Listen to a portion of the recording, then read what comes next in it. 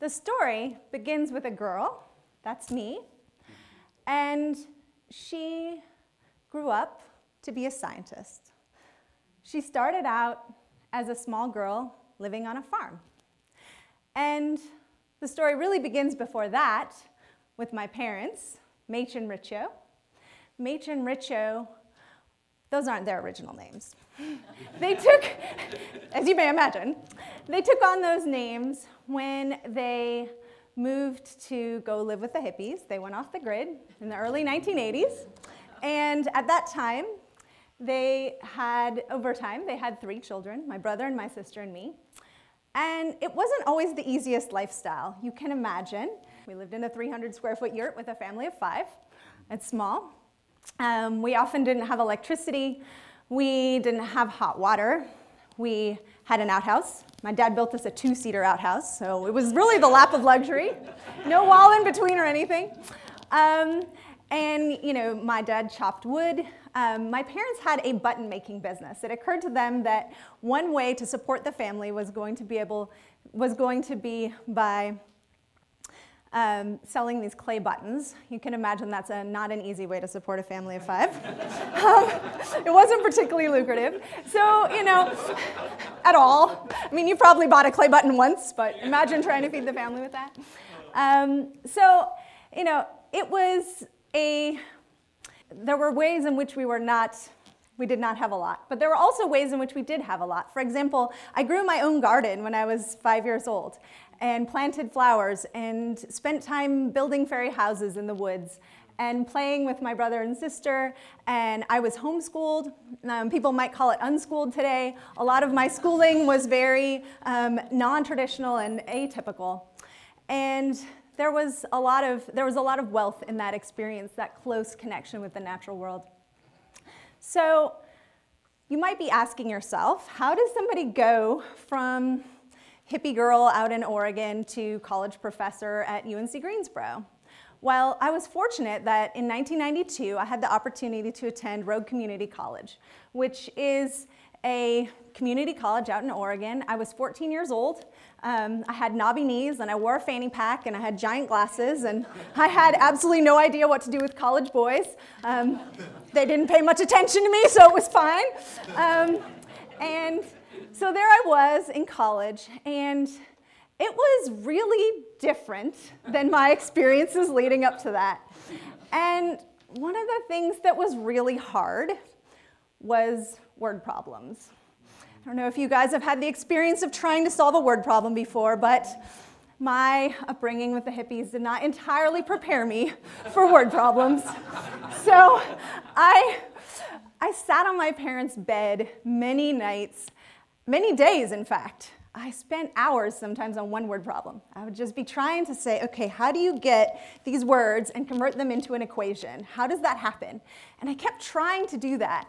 And at first, it took me hours to do one problem, and then over time, I started to see something swimming into sense on that page. There began to be something about those words that actually did translate into equations. And by doing it over and over again, it started to make sense. And that was very helpful because eventually I was going to become a chemist. I'm a chemist, and a lot of chemistry is applied math. It's being able to take words and convert them into equations and then go back again. And that's something that is a little terrifying if you haven't had experience doing it. I introduced myself to someone tonight as a chemist, to Susan, who's lovely, and I got the normal response that I get, which is, oh, heaven help us, right? Like, what do you mean you're a chemist? I think also part of the reason I get that response of surprise when I introduce myself as a chemist is that I don't necessarily fit the image that people have when they think of what a chemist looks like. And we have told a story of chemistry over time that's been a story that is dominated by figures like Einstein and Newton. And it's all about crazy hair and lab coats. And of course there's Marie Curie, right? There's Marie Curie. She's not a man. She won 2 Nobel Prizes in chemistry and physics, and we like to talk about her a lot. But she's the exception that proves the rule, right? She is an anomaly, and I'm used to being that anomaly. I have been at conferences where I'm one of very few women many times, and I'm often the only woman speaker on a panel at a scientific conference. I'm sitting on the scientific advisory board right now for a major multinational corporation, and I'm the only woman on the scientific advisory board.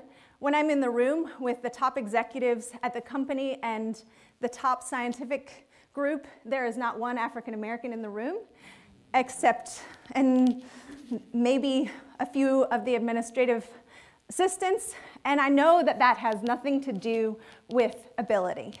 And has everything to do with stories and the stories that we tell. So that's what I want to talk about today. I want to tell you a slightly different version of my story. And that version of the story is not about a girl who didn't have financial resources and pulled herself up by her bootstraps.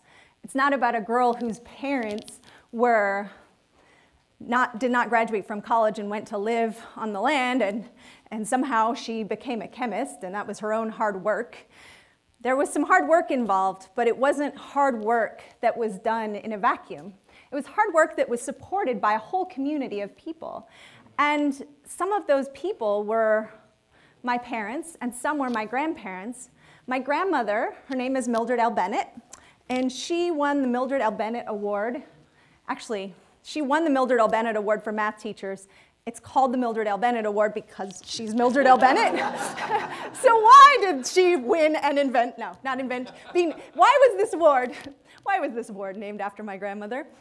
Well, my grandmother started a program where she would go into inner city Portland and she would teach math to poor kids by playing math games with them after school. And she did that every day. She was disabled. She had diabetes and she couldn't walk very well, but she had a cart of her math games and she would carry it with her everywhere, and she would bring that cart in and she would play math games with kids and she would teach them how to do math.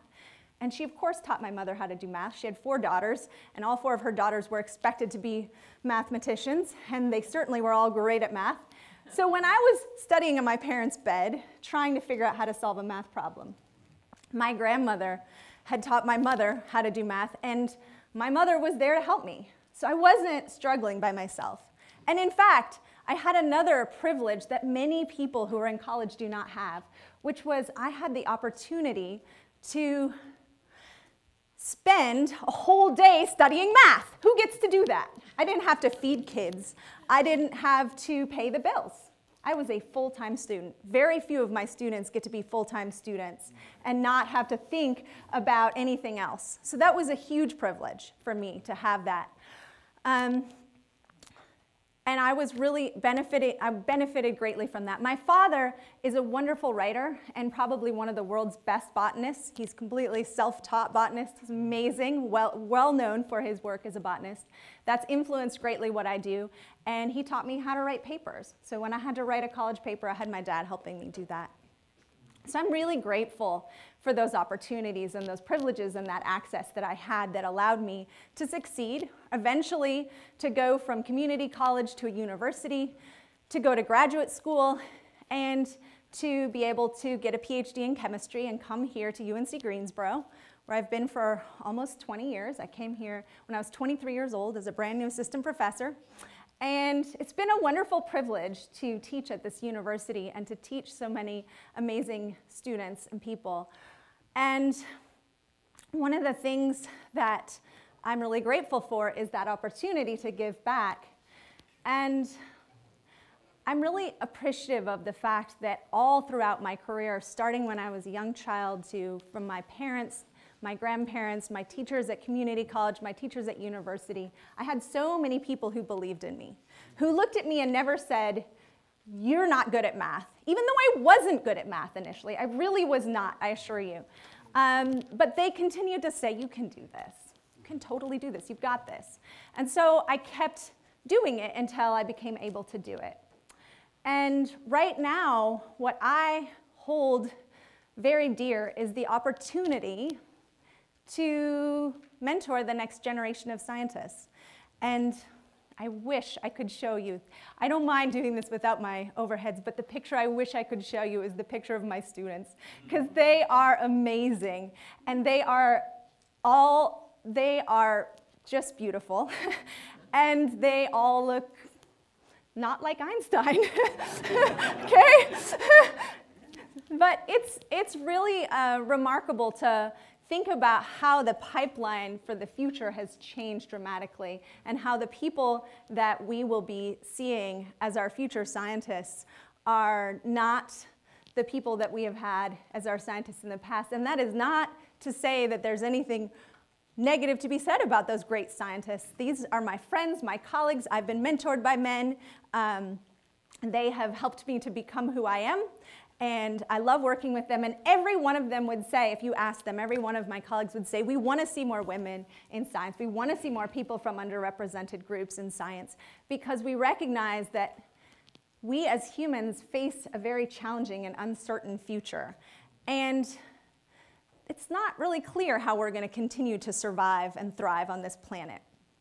And in order for us to do that, we have to have the creativity of everybody as part of that process. We need every single one of us to be involved. And that means that we need to bring as many people into science and technology as possible. We are in what we call the Anthropocene era right now, a time when the greatest impact on the planet is human beings. And that's a very big responsibility. So how do we continue to have an impact on the planet in a way that is sustainable and beneficial and ultimately lifts us all up? I'm often asked when it was that I decided to become a scientist. And I've thought about that question. And from time to time, I've thought maybe there was some moment of discovery that I made in the lab, or perhaps there was a particular teacher that made me want to become a chemist. Like, who decides to become a chemist? Why did I pick that? And I realized that as I've thought about this question, that there's different ways to think about science, but one of them is to think about science as a collective human activity, an activity that we've all been a part of and continue to be a part of as human beings. All of us as children were curious about the world around us. We asked why about everything. We explored, we tried to figure out the world, and really that's just all that science is. It's asking questions and being curious and trying to interpret and understand the world around us.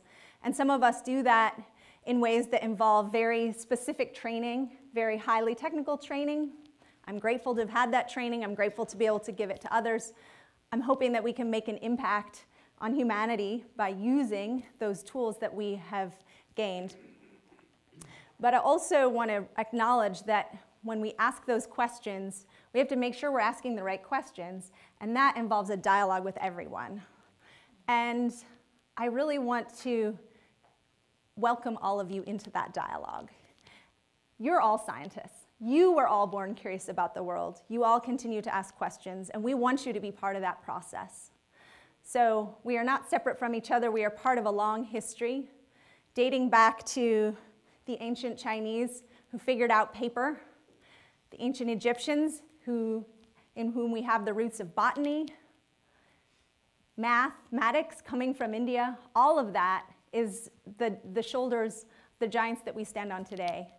And I am so honored to continue in that tradition, and I welcome all of you to be a part of it.